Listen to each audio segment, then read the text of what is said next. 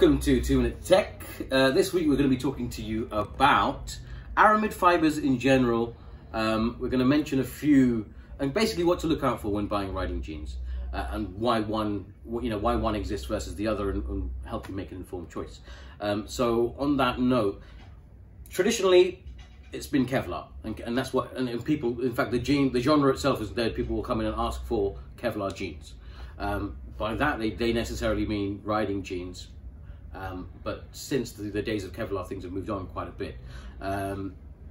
So normally what you'll find, like in the held crane stretch jean, that the Kevlar is lined along the inside of the jean, and I'll show you that here, and that's the yellow stuff here.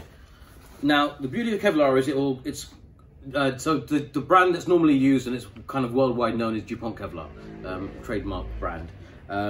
I'm not sure if that's exactly what these guys are using, but it's more than likely that it is. It will slide. Now, I don't want to give you precise times because, again, there's so many variables that go into it, but roughly you're looking at 4 to 5 seconds at 30 miles an hour.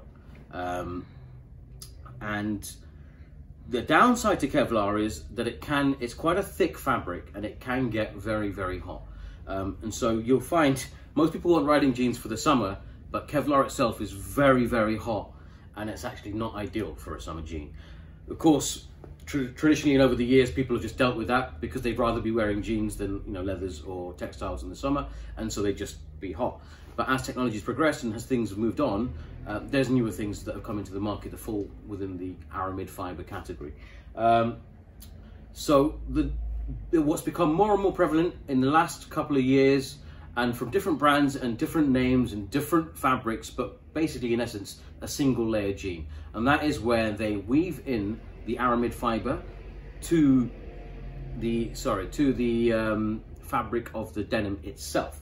So here I've got a section of Armalith, which is one such type of aramid single layer fabric. Which was in our video, wasn't it? I was just going to say, yeah. You may have come across in our jump pants video. So check that out when you get a chance.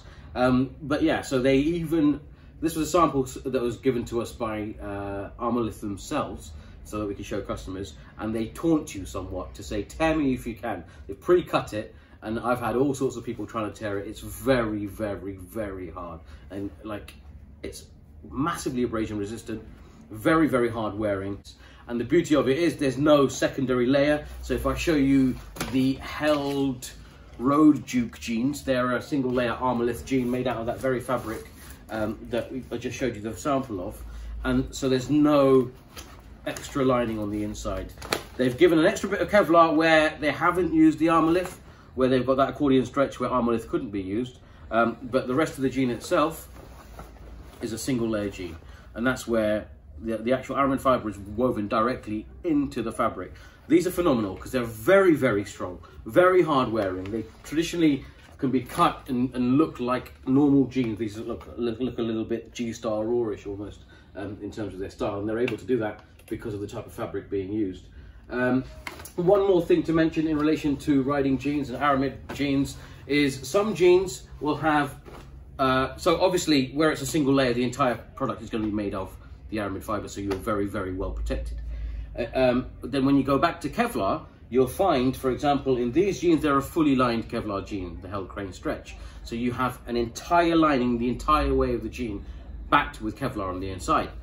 That gets very, very hot. Now, to combat that heat issue, as well as, I guess, manufacturers get to save some cost and then bring the price down on the jean, what a lot of manufacturers also do alongside the full lined jeans is give you jeans that are only lined in contact patches. That is your knees, your backside and your hips. Well, the beauty of those is that there's a lot less Kevlar, so it's not as hot in the summer, but you are still protected where you're generally most likely to hit the ground within an incident. So that's Kevlar, that's aramid fiber jeans. I will also touch upon, these are two brands and two names that I've mentioned. There are others on the market. For example, the PMJ jeans, which we both love a lot, they use a fabric called Twaron. And again, they line the fabric of the denim inside with the Twaron. Twaron is a slightly lighter, slightly cooler fabric. So it again, what if you do want a full lined jean for your maximum protection, and also wanted to have that secondary layer, then Twaron is a fantastic option because it's lighter than Kevlar, it's not as hot as Kevlar, and it will slide for longer than Kevlar. But do your research when you're looking for jeans, and look into exactly how it's lined and how the fabric is protecting you, because sometimes you'll find a jean that's more about style and more about form compared to function, and so it's very, very important when buying motorcycle jeans to make sure that you are actually protected, and then it does give you everything that you need. And also that we're only talking about the fabrics and not the armour itself here in this video today. So there you go, Aramid Fibres.